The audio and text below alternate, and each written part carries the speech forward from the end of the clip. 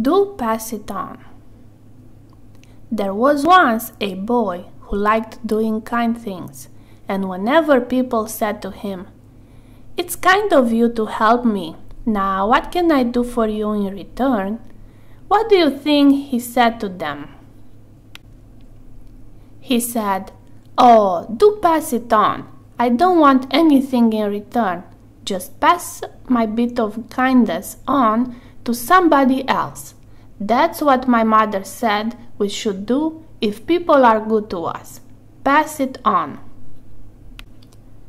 Well, that was a funny thing to say, but it was a very good idea. And now, just listen to what happened to a bit of kindness that was passed on. Harry, the boy who began the bit of kindness, helped the old apple woman to pick up the apples that fell out of her basket one morning. The old dame tripped over the curb and down she went, with her apples all over the road. Dear, dear, she was so upset. But along came Harry, helped her up, picked up all the apples, polished them with a clean handkerchief, and set them neatly back into the basket.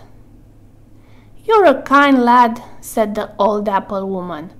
"What can I do to repay you for your kindness? Will you have an apple?" "No, thank you," said Harry. "Just pass my bit of kindness on, will you?"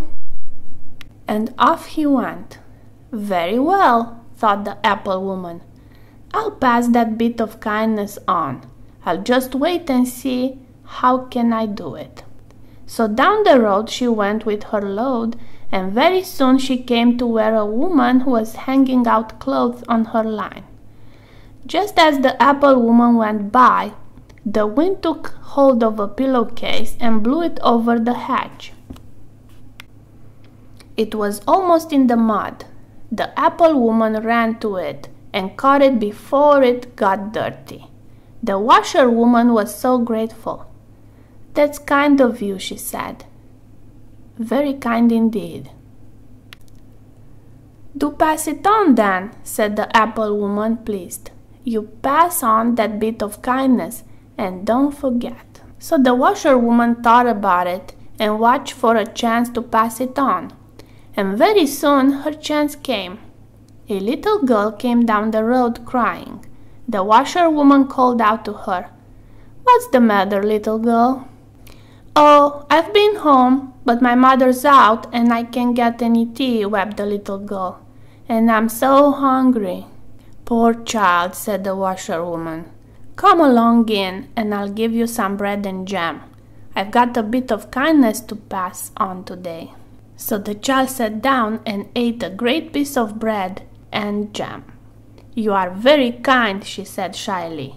"I wish I could give you back some bread and some jam." "I don't want it, child," said the washerwoman. "Just pass the bit of kindness on. Now don't forget. Do pass it on." The little girl ran off, pleased. She thought it was a funny idea to pass a bit of kindness on, but she made up her mind that she would.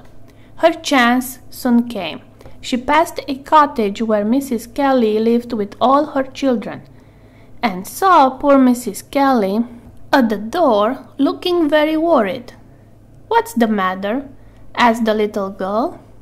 "Oh, I heard my Johnny's fallen down in the next street, and his leg hurts so much he can't walk home," said Mrs. Kelly. "I want to go and fetch him, but I daren't leave the other children alone in the house. They're so little." "Well, I've got a bit of kindness to pass on," said the little girl. "I'll mind them for you, Mrs. Kelly." So Mrs. Kelly ran off to fetch Johnny, and the little girl minded the children and played with them. When Mrs. Kelly came back with Johnny, she was very grateful. "I'll give you a penny for your kindness, but I haven't one to spare," she said. "Oh, I don't want any payment," said the little girl.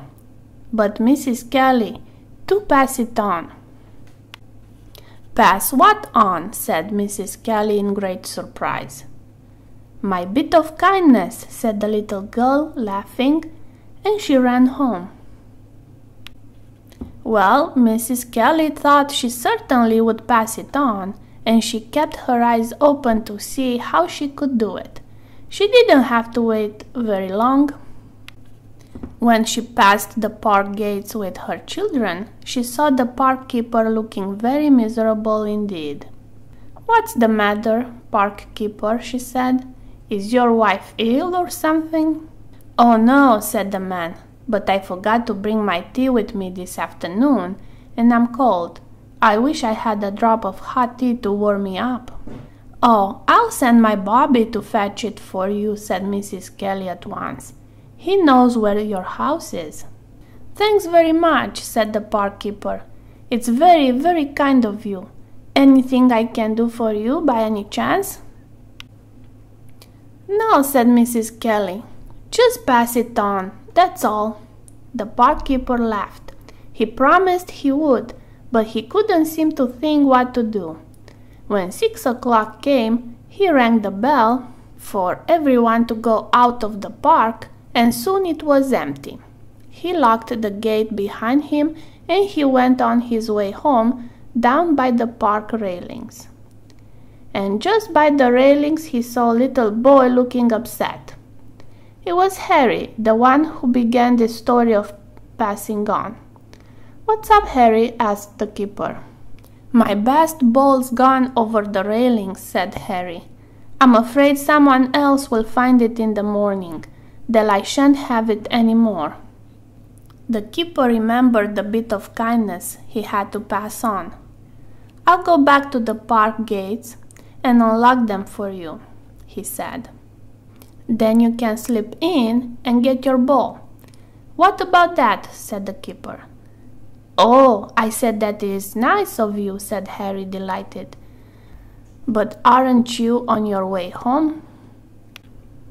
"Oh, that doesn't matter," said the keeper. "I have got a bit of kindness to pass on, so perhaps this will do." And back he went and unlocked the gates for Harry. Harry got his ball and thanked the keeper. "Now, just you pass that bit of kindness on," said the keeper, smiling. Well, wasn't it strange how Harry's own bit of kindness came back to him?